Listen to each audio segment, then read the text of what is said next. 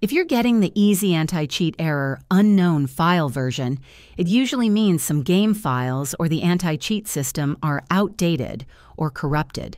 Here's a quick fix to solve it fast.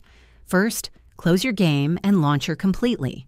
Next, verify your game files through the platform you're using.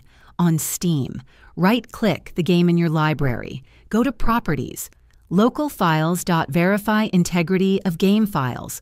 On Epic Games Launcher, select the game, click the three dots, and choose Verify.